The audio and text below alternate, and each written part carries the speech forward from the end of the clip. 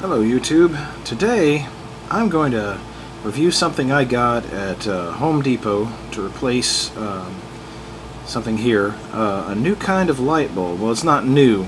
Actually, the technology has been around for a little while. What's new about this bulb though is the price point. And you have to excuse the low light because it's actually out of the socket right now. I've had a chance to do some testing with it, and I took it out so that I could show you this. And this is the Cree. This is the 60 watt equivalent version of this light bulb. This is the daylight one. I don't like the warm white. A lot of people do, but I've always liked neutral white as opposed to the warm white.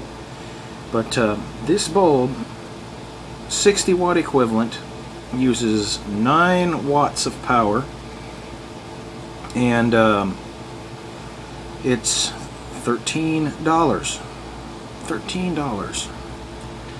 And not only for that price you get a decent bulb, but you get one that is actually dimmable. I don't know how many of you have actually ever bought LED bulbs, but the prices on them have been just outrageous. You know, finally these guys have created one, and it's a pretty solid little product. For a good price point. You can get the 40 watt equivalent is only $9, and if it's anything like the 60 watt equivalent, it's brighter. This thing, you know, I'm expecting, okay, 60 watt bulb, it'll probably be about as, you know what to expect. You plug it in and turn it on, and it's like, you know, it's like, wow. It's an interesting product. I'll switch views and I'll point out some of its features. You have to excuse my nose. Something is making my nose itch like crazy. But anyway, here we go. So some of you have probably, no doubt, seen this on YouTube now. It's floating around. People are reviewing it. There's even a teardown.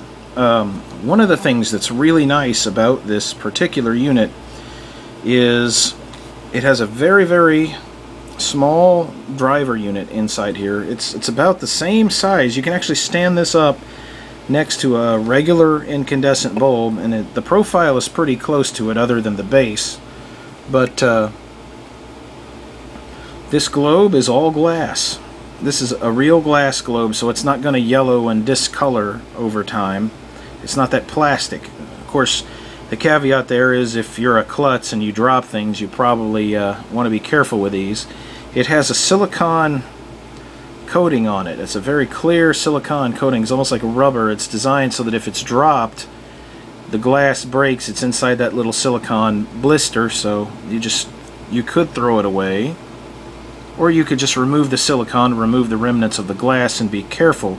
The LEDs are pretty much shatterproof. LEDs are not like any other bulb you'll ever handle, in that you can drop them and bump them around and it doesn't hurt them. They are solid state. This is the heat sink here. Actually, the way they figured this out, a lot of your conventional LED bulbs don't have this. They have the LEDs are usually at the bottom. The light pattern is like maybe this way. It goes out in a cone out the top of it. These are closer to a regular standard bulb. They have a pretty uniform illumination pattern all the way around them, you know, except for the top is a little dim because they don't have any LEDs on top. But this will work extremely well in table lamps or fixtures where the bulb is mounted sideways. You know, it more closely, not exactly, but more closely matches the radiation pattern of a standard bulb. There's no mercury in these, and they are RoHS compliant. I believe they have no lead in them. It's lead-free solder. The only thing about these that I don't really care for over other ones, and it's a small thing, that rubber coating on the glass, I peeled that off because it's tacky. And what's going to happen is if you're in a house where there's a lot of dust or dander, that rubber is going to act like an attractant, and that bulb is going to have a coating of dust on it before too long. So if you're in a dusty environment, just peel it off and be careful with the lamp. The build is pretty solid. It's lighter than most other LEDs. It's a single board driver circuit. which is actually pretty cool. There's no heavy inductors in it or anything. And the other thing I've discovered, I've put different radios and different radio equipment near these bulbs, and they don't really radiate any noise that I've detected on any of the major RF bands, AM, FM, shortwave. I mean, the only thing if they do, it's very little. The only thing I'm really picking up getting near the lines is the harmonic distortion, which is pretty heavy on today's power grids. So, you know, but the bulb itself, it may be giving off a little RF, but it's not detectable above the harmonic distortion on the lines, you know, coming into the system. So, but not a bad little setup. Now, let me plug it in. I'll show you what it can do, because it's pretty cool. And here we go. Okay, so here we are. I've just got it in just a little cheapo lamp base, and I'm actually doing 2 tests. I found that this unit runs pretty decently on regular sine wave AC input, like what you get off the power grid. But what we're going to do today is I have my little inverter down there, and my system is nearing full charge. And what we're going to do is, we're not only going to show you how bright it is, but we are going to run it on a modified sine wave inverter to see how well this bulb will run like that. Because if it's going to burn out while running on an inverter, then it does not suit the purposes of solar power. But if it runs and it holds its own without destroying itself, then we have a bulb here that will do very well for solar. So here is, you can see the room. I'm going to show you. That's daylight coming in. We have no light source here whatsoever. And you can still kind of see the walls. I'll have to compare this to a different bulb, but let me show you just how bright this thing is. Yeah, it's that bright. Now, this camera usually doesn't even flare up that bad, but look at the light levels that this thing puts out. And that's just on a little table lamp with no shade. And see, even the shadows is definitely equivalent to a 60-watt bulb and then some. I mean, it's insane how much light this thing gives out. It hurts to even look at. The camera, it's hurting for the camera to look at it, and it's hurting for me to look at it. But this, with a proper lampshade, would be a much better animal. Let me turn that thing off, because that without a shade, that really is pretty stout. But you could see the pattern in there. They've placed the LEDs. They've placed the LEDs in such a way. They've placed the LEDs in such a way that it actually, and I can't even get this to shutter down to it. Let me see if I can do that. Maybe I can get it to. There we go. The LEDs are actually in the center of the unit, and they're pointing out sideways versus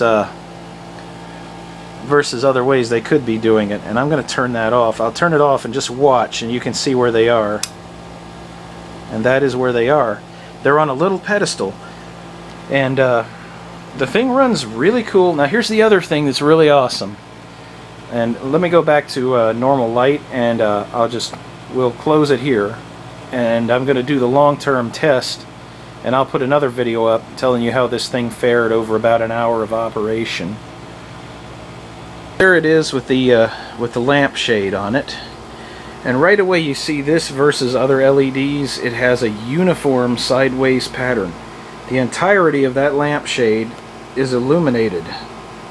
Let me just meter it down. It's up in the top of that shade, and everywhere below that is actually below the level of the bulb.